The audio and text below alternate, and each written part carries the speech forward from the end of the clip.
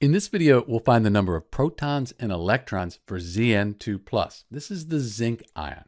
So the first thing to do, when we look on the periodic table, here's zinc on the periodic table. We can see that zinc is a neutral element. That means it doesn't have a negative or a positive sign. So we have a neutral element here with zinc. We can see also we have an atomic number. This number right here is the atomic number of 30. So the atomic number is 30, and the atomic number, that's the number of protons. So we could also put 30 here for the protons for zinc. When we have an ion, the only thing that's different between this ion here and this neutral element of zinc, that's the number of electrons.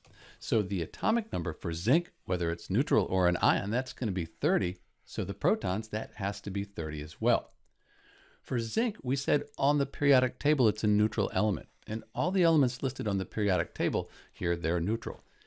In a neutral element, the number of protons, that's going to equal the number of electrons. So we have 30 protons, 30 electrons. Zn2+, this isn't neutral. We have this charge written up here.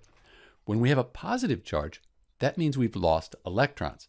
Think of it this way. Electrons are negative. If we lose negative charges, we become positive. So here for Zn2+, we lost 2 electrons.